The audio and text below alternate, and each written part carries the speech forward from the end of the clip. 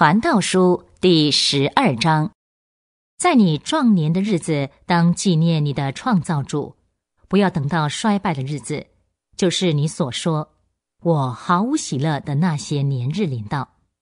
日头光明，月亮星宿变暗，雨后乌云再现的时候，那时看守房子的发抖，强壮的弯腰，推磨的稀少，都停了工，往窗外看的都昏暗了。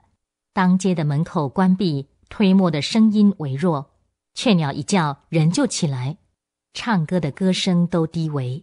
人怕高处，怕路上有惊吓。杏树开花，蚱蜢蹒跚而行，催秦果失效，因为人归他永远的家。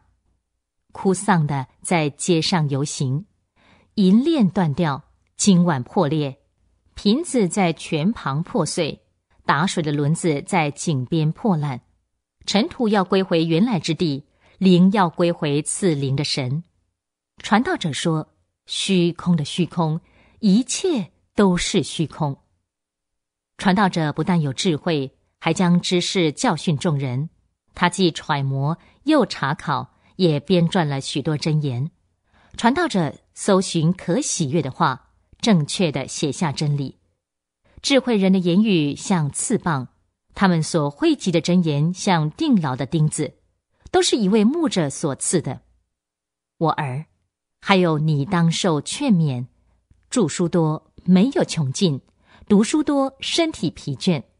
你们一切都听见了，总而言之，应当敬畏神，谨守他的诫命，因为这是每一个人的本分。